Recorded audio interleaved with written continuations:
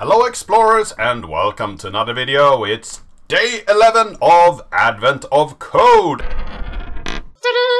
And today we are dealing with a registration. So you have a spacecraft, you have been stopped by the space police, and you have 24 hours to figure out what your registration identifier should be on your spaceship. And of course you need to obey the law. So this says obey gravity, it's the law. We are using our int program. It will actually, together with an emergency hull painting robot, paint our hull correctly. So we just need to run the program with this int computer, and it will give us painting instructions. And the painting instructions are twofold. First off, you will get a number, either 0 or 1, for actually setting down either a black pixel or a white pixel. And then you will get a direction, so you can turn left, that's a 0, and then right, that's a 90. Right, that's a 1. So you will get turning first painting instructions and then turning instructions, and then you will always move forward one panel for each operation. The first puzzle that we need to solve with our int computer is to figure out how many panels it has painted at least once. So if it paints it 2 times, so if it first paints it white and then black, that's counted once. And we can't just print it out and then count the number of white pixels, because there can be pixels that have been reset. And the puzzle should just run on and give us output instructions, but we need to feed it inputs as well. We need to feed it the current value of the hull paint. So either 0 for the black or 1 for the white panel, depending on where it has been. So the program will actually figure out how to change the hull in a satisfactory manner. So we have our puzzle input here, and we just need to go on painting here, I guess. So I'll do some coding, and I'll be back when I have something that runs.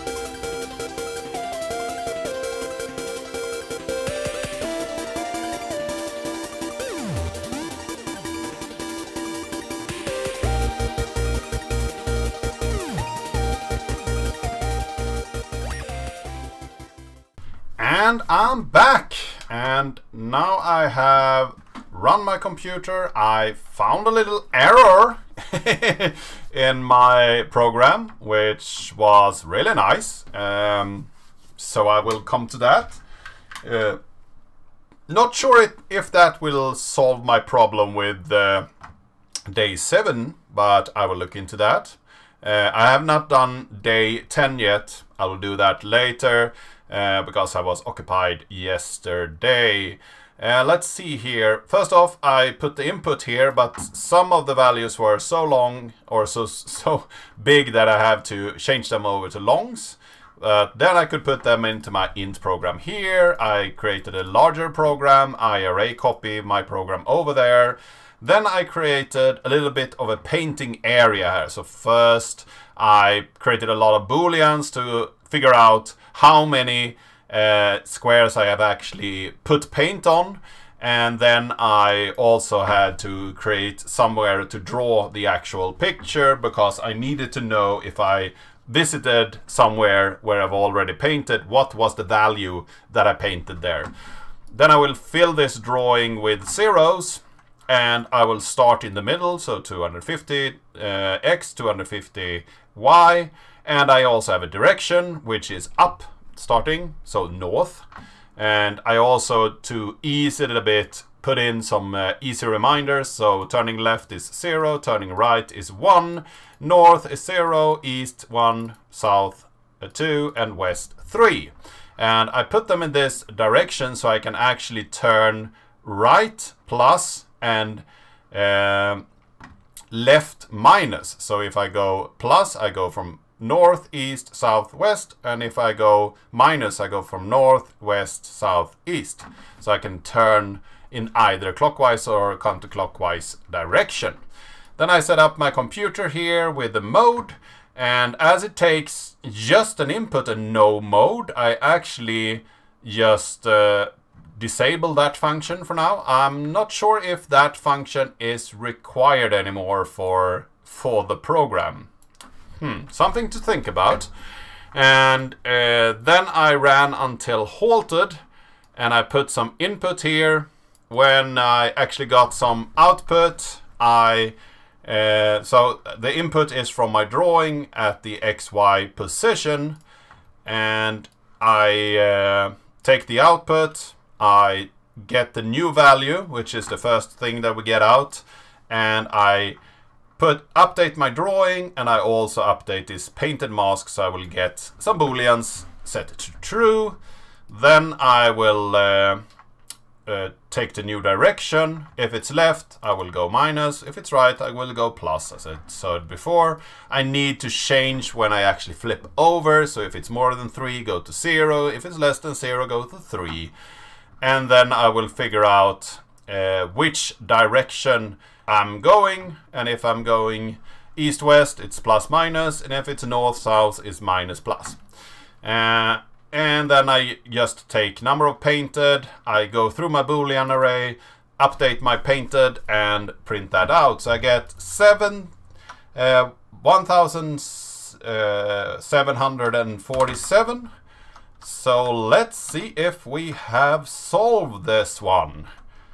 Let's put it in and submit. Yes! You get a gold star. I get a gold star. Everybody gets a gold star. So we have solved the first part of this puzzle. And I will read the second part, and I will get back to you when I figured out what to do. Oh, lucky me, we actually figured out what was the problem, because the painting robot was painting something very strange on the hull, and it was not the right one. It actually expected that the first starting panel was a white one, so after starting with a white panel, what will it actually draw? And luckily, I have already prepared it, so I can actually go on and actually draw something in my little array here. So I will change the program up a bit, so I will print out the actual array after I'm started on a white pixel. So I'll be right back.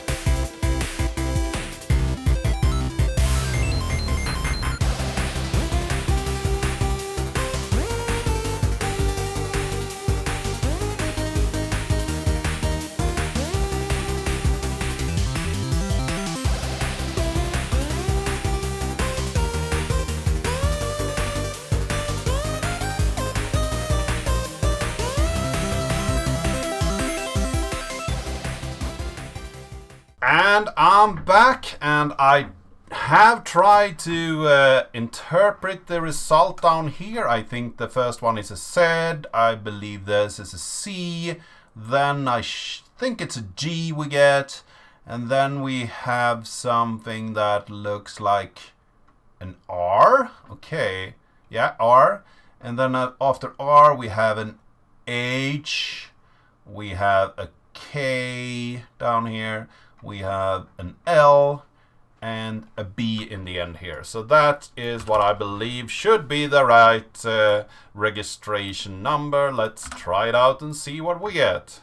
Yes! You get a gold star! I get a gold star! Everybody get a gold star! We solved that one. So the only thing that I changed up in my code here was that I started the drawing with setting 1 where I actually start.